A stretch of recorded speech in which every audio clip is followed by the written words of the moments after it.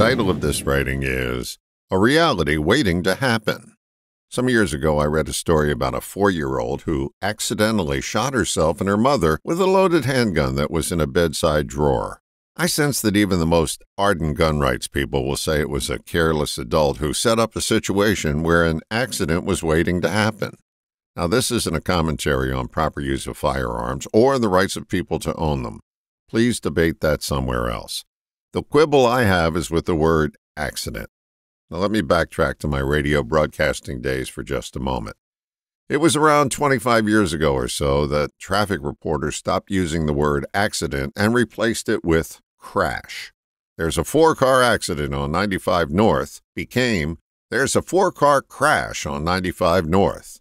It was more descriptive of the incident and took the fluffy word accident out of the conversation.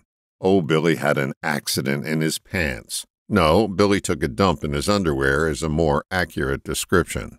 The word accident has come to mean it's no one's fault.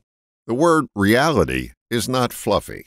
Reality communicates that it either happened or it didn't, and it doesn't ascribe or absolve blame. In my view, keeping a loaded handgun in the nightstand in a house with children is a reality waiting to happen. It's not an accident. No one is absolved from creating this reality. Again, my intention is to get you curious about the word accident and how it has become an excuse word in our culture. I encourage you to monitor your use of it and notice how often your intention is to shift blame and not to confront reality. I'm not a big fan of Sigmund Freud and his philosophy, but he did say something I think is worth repeating.